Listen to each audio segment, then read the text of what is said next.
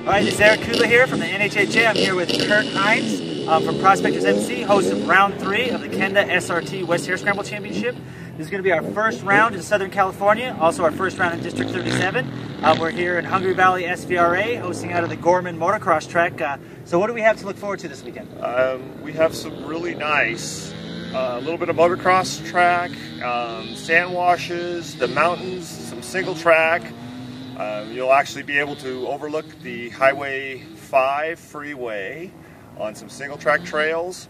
Sunday races will be approximately 10-mile course. Same for the A, B, and Pro class. The C's and D class will be the same course. Saturday we'll be doing all of the youth and ATV court races, starting out with the 50s, the girls, the 65s, the second race. The third race will be Super Mini 85s, and then we'll have an ATV race in the later afternoon that will be on approximately a 6-mile course. All right, so you guys normally host an Enduro and a GP, so what brought you to the Hare Scramble series?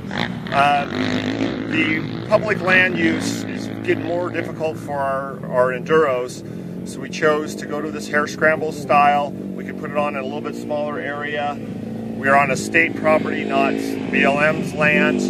This is making it a lot easier for permitting purposes, and on a smaller area.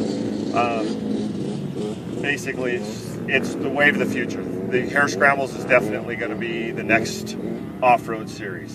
All right, so we'll be here next weekend for round 3, hosted by Propectors MC in Gorman. Thank you.